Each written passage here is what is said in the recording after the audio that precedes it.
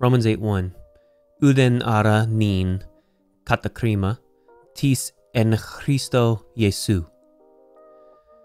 Not one, so then, now, condemnation to those in Christ Jesus. Let's break it down. We have our connecting particle here, which is kind of like our conjunction. The verb esten needs to be here, but it's not. So we're going to supply that.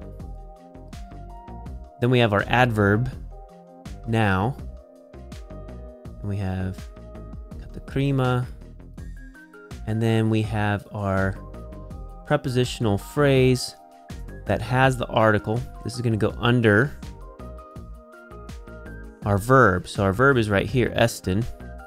So we have ara. It can mean therefore, is, now.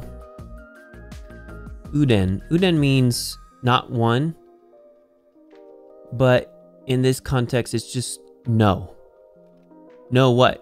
No condemnation. So uden here is neuter singular nominative. Katakrima is neuter singular nominative. We're going to supply there. There is no condemnation. Now, the dative attaches to the verb, is, to be.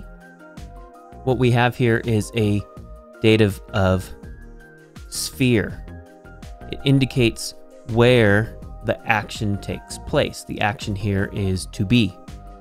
Now we have an article plus a prepositional phrase. And so we either translate it one of two ways. Translate as a relative clause, who, and then we would have to, in this case, supply are, to be, who are in Christ Jesus. Or we translate it as a prepositional phrase as a substantive, those who are in Christ Jesus. So I'm going to translate this as a substantive. So the tis article here, dative plural, masculine, those who are in Christ Jesus. So those who are in Christ Jesus have no condemnation. Let's look at the terms. We'll start with ara. So ara is a transitional inferential particle. So it's making an inference from what came before. So it's a marker of an inference made on the basis of what precedes. Translated so, then, consequently, you see. It's a declarative statement with a colloquial flavor. You can see here, Romans 8:1. So, there is no condemnation now. Let's look at uden. Udis, udamia, uden. You can see the nominative neuter here. As an adjective, it means no. Udis prophetis, no prophet.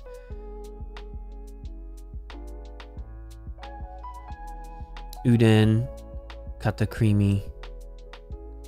Uden katakrima tis en Christo Jesu. There is no death sentence for those who are in Christ Jesus. You see, now, judgment is nothing for those in Christ Jesus. Good for naught. Uden is adverb. Not at all, not. You see, now, there is no condemnation to those in Christ Jesus.